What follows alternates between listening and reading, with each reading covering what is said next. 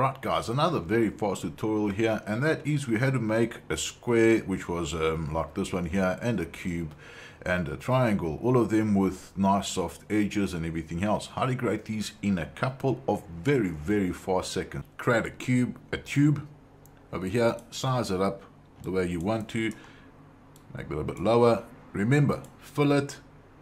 Let's turn down the radius just a little bit on the fillet.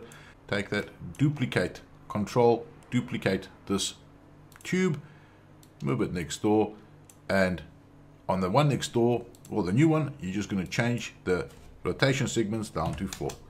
And there you've got your square. At the same time, you can duplicate either one. So let's duplicate the tube again on this side. And once again over here, that's the whole secret. Change it to 3.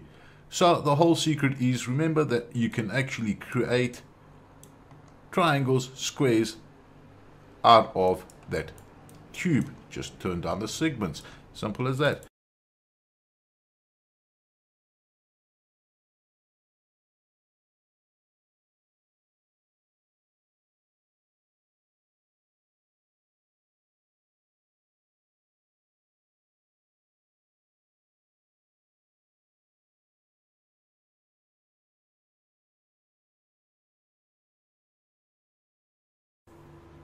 And guys, there you go. There's your quick square, tube and triangle like you get on the game controllers.